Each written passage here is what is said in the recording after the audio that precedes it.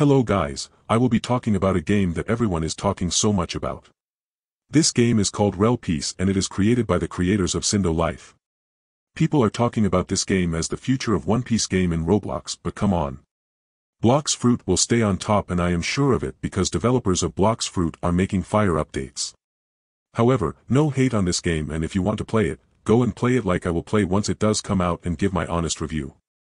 But from all the sneak peeks, it just looks like Grand Peace Online. The animation and graphics are like Grand Peace, and I do not really see anything interesting others than some small details. If this game is NPC grinding game like all failed One Piece games, I do not see any success rate with this game. After all, when BLOX Fruit has released, every One Piece game failed.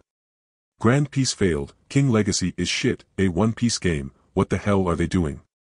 Maybe I am just royal to BLOX Fruit, but that is my opinion.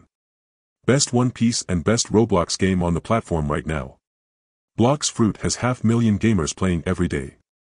Am I excited about Rel Peace? Hell no. It looks like ass, and it just does not seem interesting at all. However, the game has not dropped, so I will not talk any more smack about it. By the way, do you want to join a Blizzard giveaway?